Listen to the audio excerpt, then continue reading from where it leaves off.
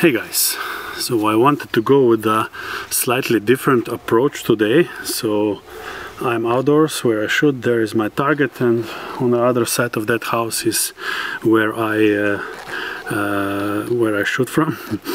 I have here Huben K1 22 caliber, and this is the special edition version, the Woodstock. So if you watched my first video, in that one I presented what is different, and one of the main differences was actually that of course the wood is one big difference and the carbon fiber shroud, but one of the other main differences is the fact that this one is using now a different barrel, which is not German made, so it's not Lothar Walther, it's Chinese. I also mentioned some other things, like for example that it has vents for the shroud here instead of the front.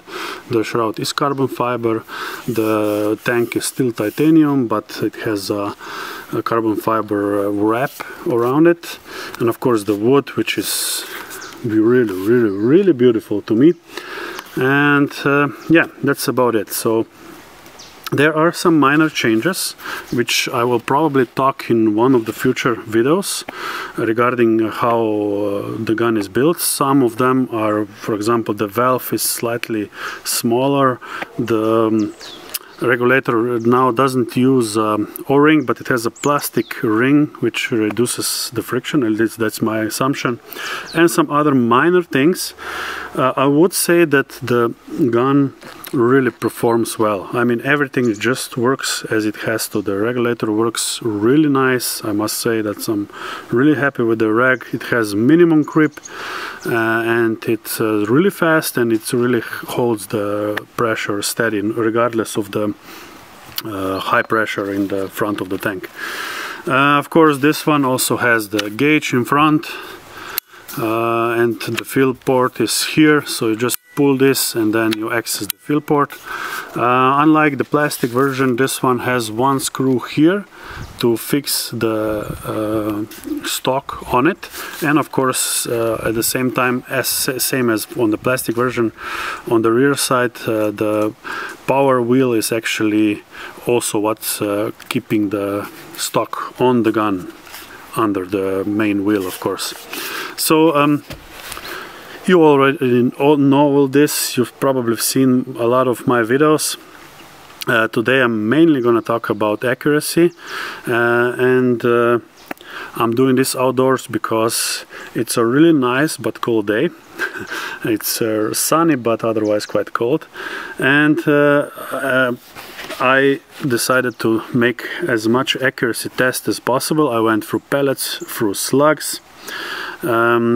I've emphasized on slugs definitely more than pellets, since this gun has the power capacity to shoot slugs, and also slugs are really popular these days, which I can definitely understand.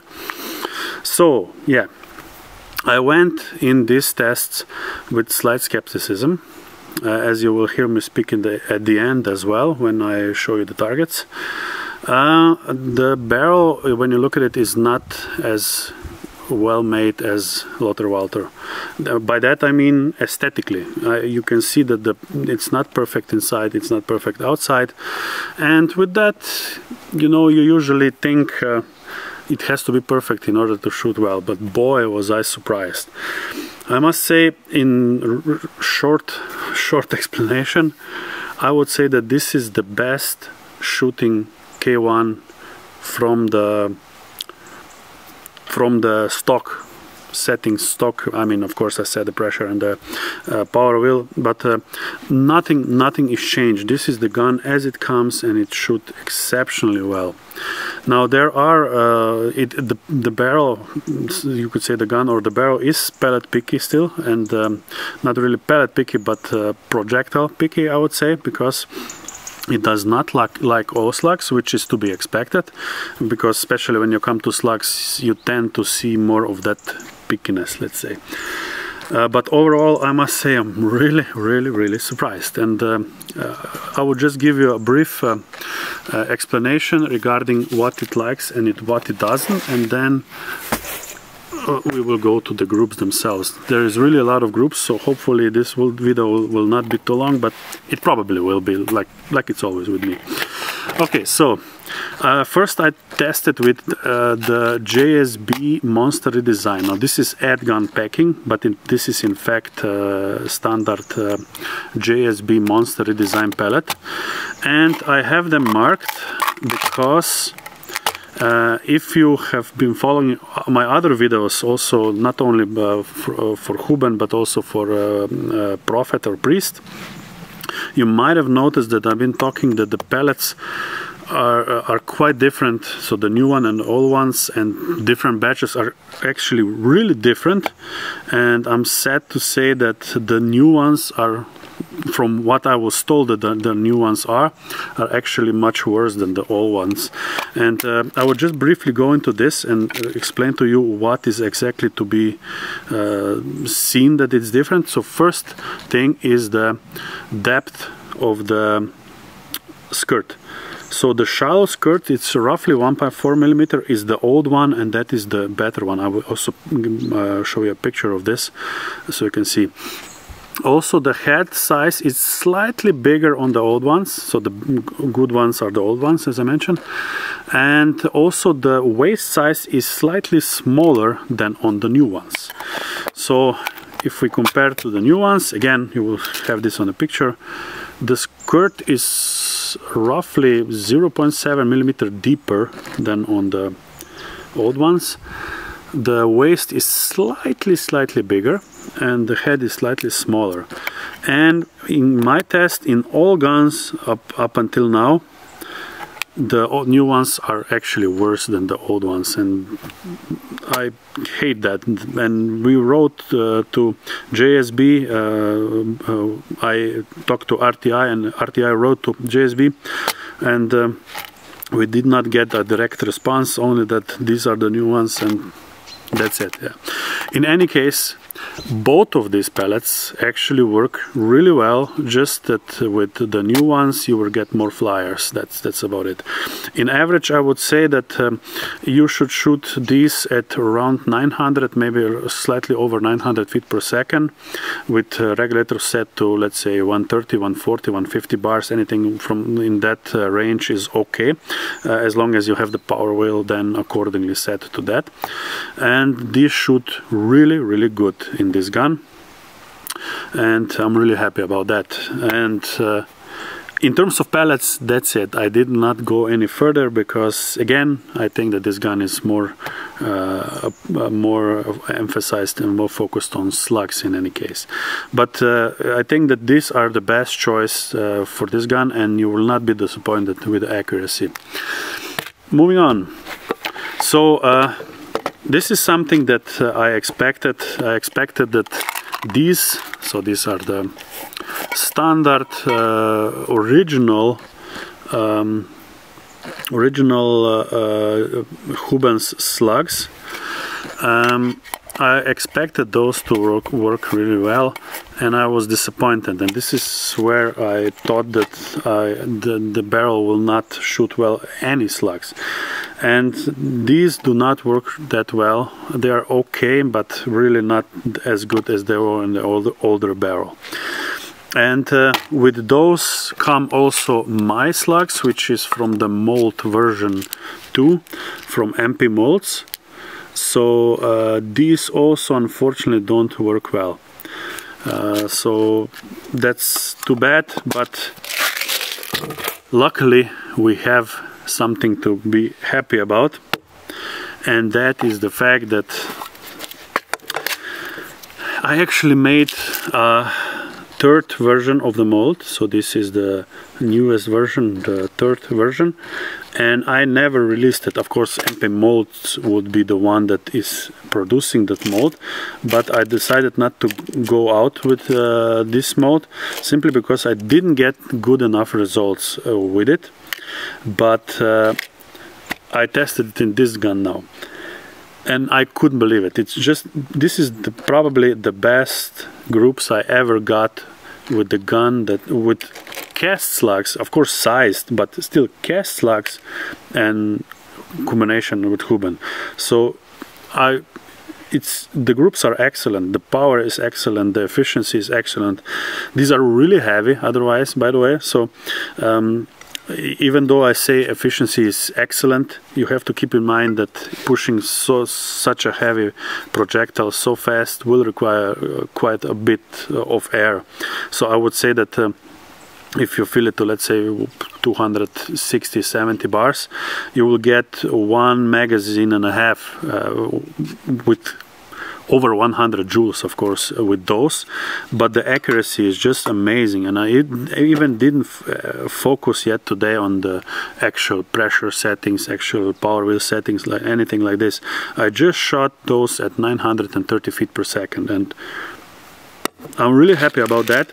So saying that, check out the video, of course, and please let me know in the comments if you would be interested in MP Molds actually releasing this mold. If you would be interested, then I will talk to MP Molds and have them release this mold, because as I mentioned, we haven't done it until now. But we can if there is an interest. Let me just say again, this is in the new guns with the Chinese barrel that these slugs work well.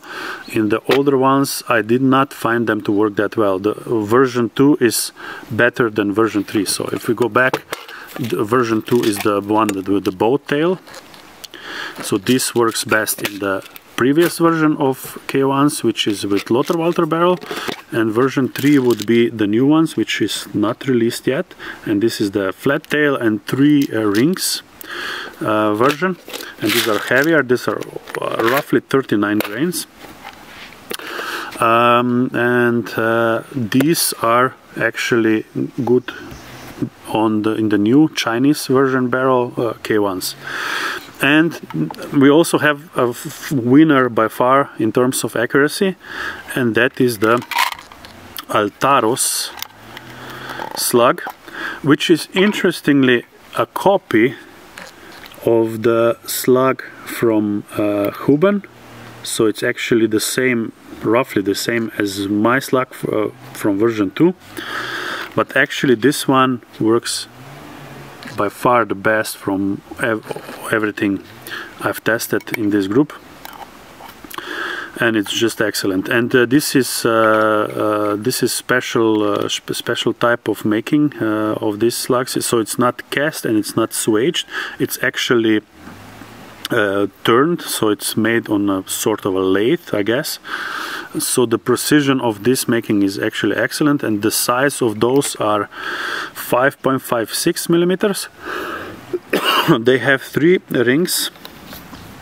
All the same size. Actually, it's 4 if you count the head in the front, and they are 35.3 grain, which is just the right weight. You will use a lot less air than with version 3 of my mold casted slugs. And I will probably in one of the videos measure the BCs of those, but it is my assumption that they will be roughly the same, because these are flat tails and these are bow tails, and bow tails of course are usually, always, not usually, better in terms of BC, but they are lighter as well. So in terms of long range, they might make more sense. Okay, so these are, let's say, best picks. So I know that a lot of you are also hunters out there, and for that reason you will need some sort of a slug that has a hollow point. Unfortunately, none of the slugs I've tested in terms of regular shape slugs for air guns, which is considered regular, I guess, did not perform that well. Best performed 25 and 23 grain, 25.5 and 23 grain from Zhan slugs or Zan slugs, but still the accuracy is nowhere near what Altaros or my casted slugs were, unfortunately. And this is kind of the pattern I'm seeing at all times. I never ever have actually exceptional good results with these, and which is quite a shame, because these have lately become, I'm not just talking about JSB, of course, I'm just showing a JSB, but any kind of this shape slug.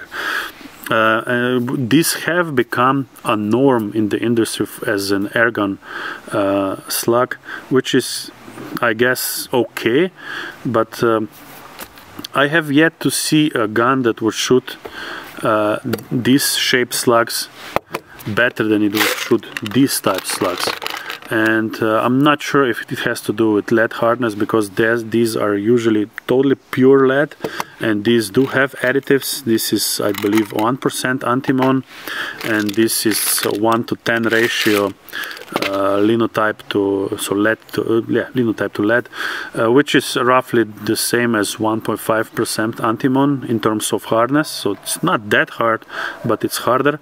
And those, of course, have the rings which reduce friction, which is actually a really nice feature to me, and I wish that there were actually some manufacturer which would produce with swaging procedure slugs with rings. That would really be ideal in my opinion, but the industry doesn't seem to go that way. So this is what I have to say about K1 and accuracy. Check out the group's videos. You will definitely learn more from them than from me talking. Again, I'm really surprised and really happy. So yeah, that's it, guys. Thanks for watching. Check the videos out, and I will also have one more monologue in the end. Thanks, guys.